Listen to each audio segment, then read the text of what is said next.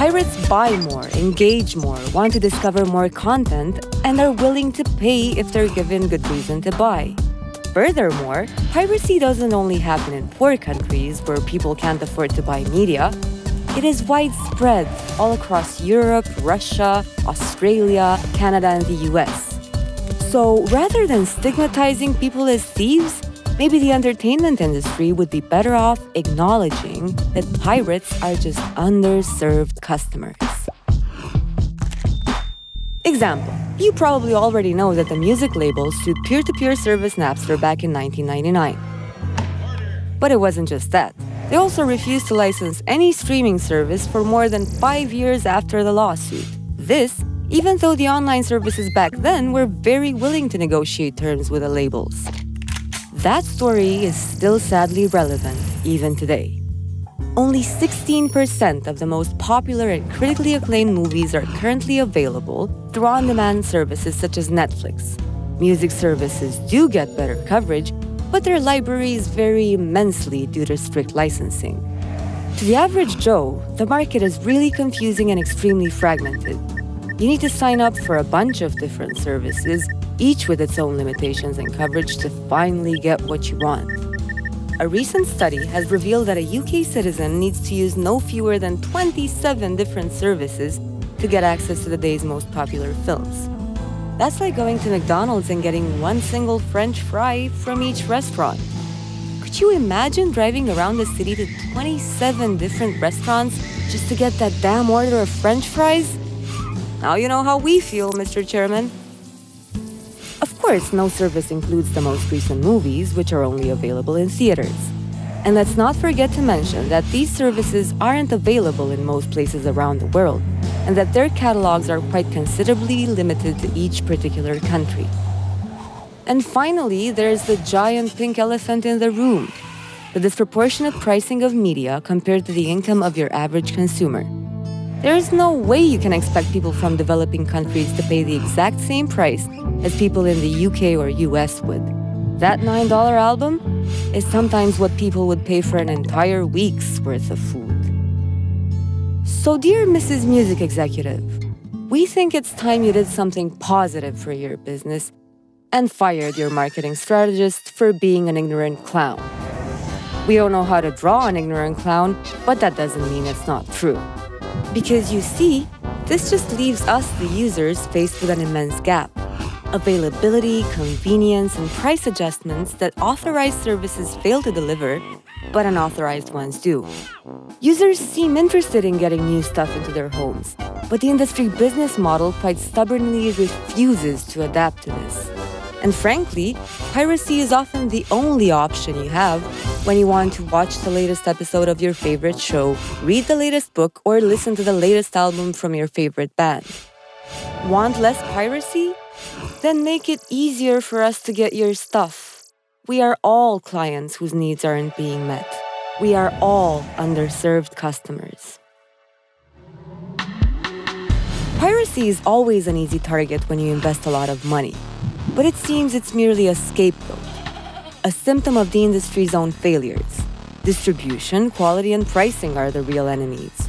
And if you don't trust us, trust the largest scale study on piracy to date, which concluded there was no link between piracy and organized crime, that enforcement hasn't worked till now, and most importantly, that high prices for media goods, low incomes, and cheap digital technologies are the main ingredients of global media piracy. Meanwhile, legal media markets are correspondingly tiny and underdeveloped. Now, a big thing we have to point out is that even though we believe it should be legal to share files for non-commercial purposes, we do see that there are a lot of pirate sites which are as greedy as the whole industry. They make a ton of money from advertisements without giving anything back to the artists. Also, there are a lot of indie labels out there, just like there are a lot of independent publishing houses and movie studios which really do look after the author and are genuinely committed to spreading their work worldwide. They deserve to make a buck from their work as much as anyone. But siding with the industry on piracy is never a good thing. It's true that they're pouring an incredible amount of money into campaigning against piracy. But that's how they got the police to raid the house of a 9-year-old girl and confiscate her Winnie the Pooh laptop. That's how they sued people for $150,000 just for downloading one stupid movie. Or even worse, extorted 23,000 downloaders into paying $2,000 a pop so they don't get dragged into court. Yes, these are real cases. Piracy really pays big bucks to the industry, many times over that $9 album. But guess what?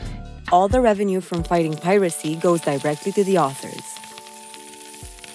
Nah, we're just kidding. Of course it doesn't. The big rights holders don't even seem to be concerned about the artists' well-being. They're notorious for making deals that get them up to 90% of all revenues. They're quite well known for treating the artist as a commodity, and their crew a lot like slaves for hire. Big business seems to screw the artist over far more than any pirate could by downloading a $9 album. But finally, there's the internet. This widely democratic system that gives artists the liberty to leave the big rights holders and make it on their own, or sign much better deals with indie producers. And here's the most important thing. If there's anything you should remember from this video, is this, and we can't stress it enough. Even if piracy does impact revenues, industries, jobs, or artists, going against piracy over the internet is not a solution. Because the IP industry's idea of a safe internet is pushing for more and more control. They're lobbying for creepier laws that plan to even get you in prison for 10 years for piracy, and scaling down the internet to a structure that they can handle. And that is something similar to watching a TV station which only allows rich people the right to speak and be heard. And if you thought it's tough now as an artist, just wait until piracy is gone and obscurity takes over. Your chances of being heard will be close to none. As creation tools become cheaper and more democratized, we all naturally become creators in some way. And if you think piracy is a ludicrous topic, just step into the world of copyright for a second. Here, 3 notes of a song is all it takes to qualify for copyright infringement. Remixing anything, making a meme or a funny video from TV are copyright infringement. Even forwarding an email is copyright infringement. And the fines for those infringements are even hundreds of times higher than those for piracy. Piracy is only the tip of an enormous and pretty ugly iceberg. And it's probably the ugliest iceberg you've ever seen in your life. It's crooked, swollen, hairy, full of huge, disgusting boils, and smells exactly like the industry. Rotten. Copyright is about control, and we'll dive deep into the subject in our next episode.